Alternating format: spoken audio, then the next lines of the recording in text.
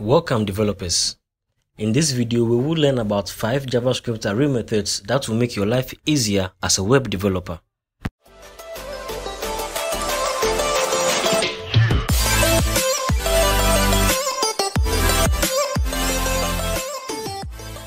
These array methods that we are about to learn do not alter the original array. However, there are other array methods that changes the length of the array. I have a video on that and link is in the description below. Here on my screen, I have defined an array of some people and their ages, which we are going to use for our different array methods.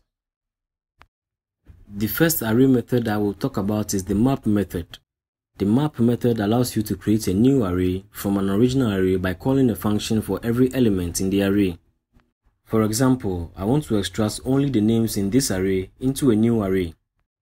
I will define a variable called names equals people.map, and then there will be a callback function. I will name it person, so our function will return person.name. If we print out names, you will see it returns a new array with only the names in it. And if we want their ages instead of names, all we need to do is to just change the name to age. The good thing is the map method does not change the original array, just as the other methods in this video. Let's console.log people and you will see that the original array remains the same. Let's move on to the filter method. The filter method creates a new array filled with the elements that pass a test provided by a function. Let's say I want to filter out all those with age less than 25 from my array. I will create a variable and name it below 25. Equals people.filter, which takes a callback function, in this case person. Our function will return person.age is less than 25. Now let's print it out and let's see.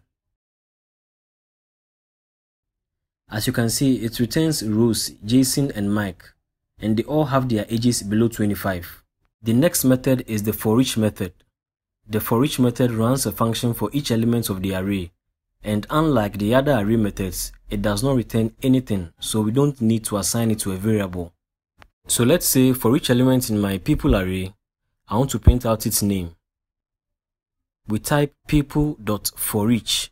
It takes a single function, person, then console.log person.name. It prints out all the names in my array. And if I want their ages, I'll just change name to age and I should get their ages. Next is the find method. The find method allows you to find a single element in an array. It returns the first element that passes a test we provide in the function. So let's say I want to find a person by the name Samuel in my array. I will define a variable called findPerson equals people.find.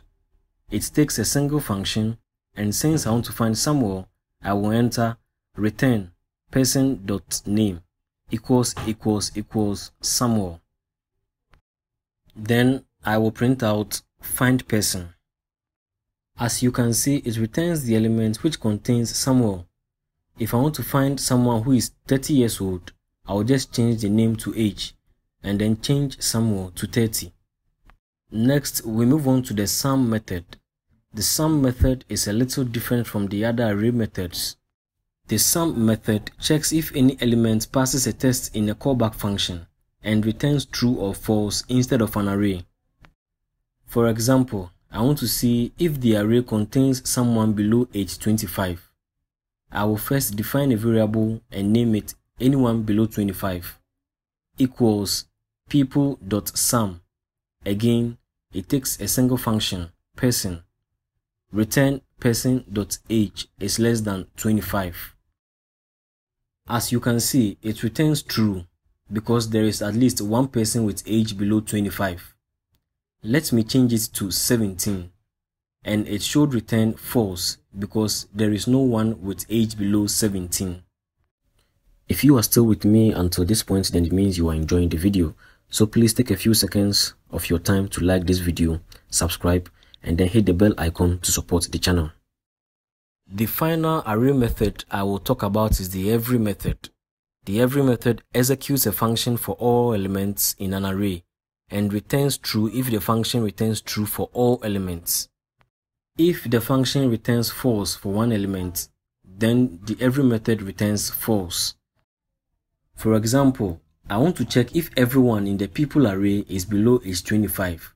So I will create a variable called everyone equals people.every.